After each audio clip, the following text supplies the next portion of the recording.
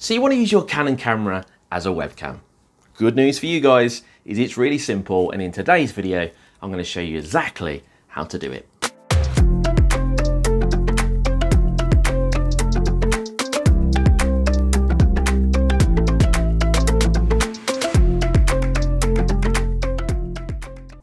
I want to thank you guys for joining me in today's video. Now, if this is your first time here, please hit subscribe and the notification bell, and then you can watch more videos about photography, videography, and also social media tips in future.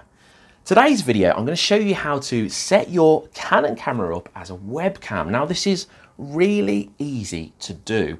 Canon have provided us now with some software that you can download on your computer and then just plug in and play your camera as a webcam.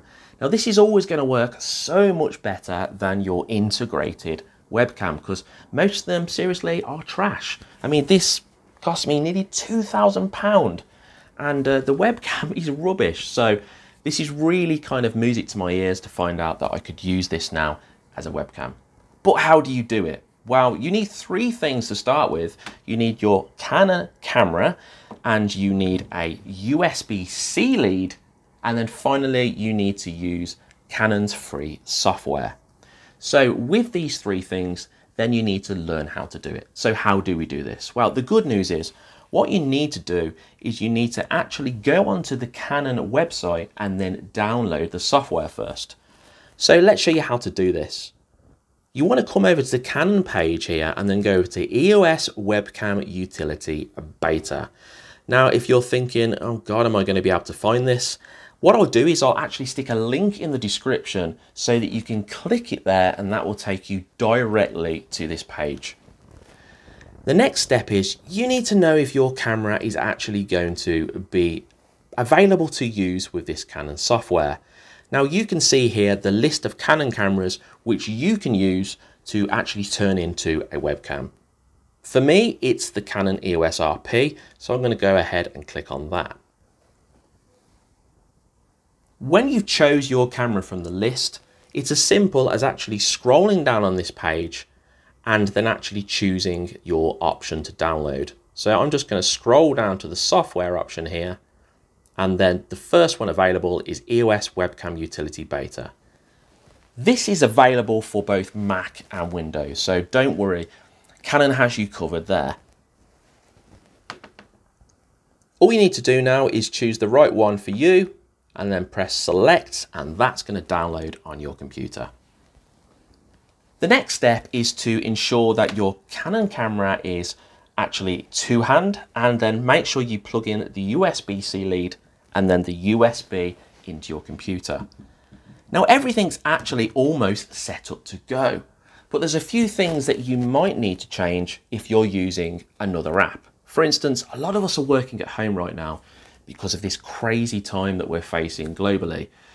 And a lot of you are using apps to do that with. So you're using Zoom, MSN Teams, whatever it is you're using, you're going to need to connect this to your Canon camera.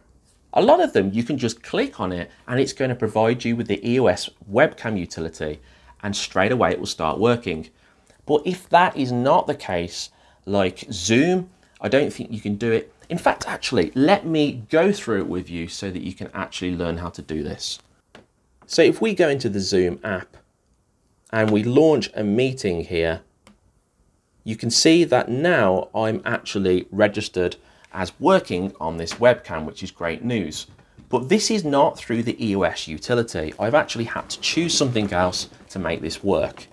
So what I've done here is I've clicked on a list and I've chose Sparko Cam Video.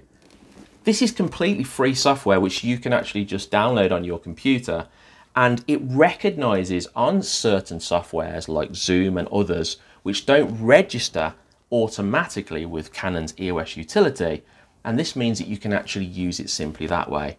Now, if you're using a Mac, there's other things you can use. A really good one, and one I recommend, is one called Cam Twist. Now, there's one further step which you need to make, and that's to actually take care of your audio. It's really easy to do this.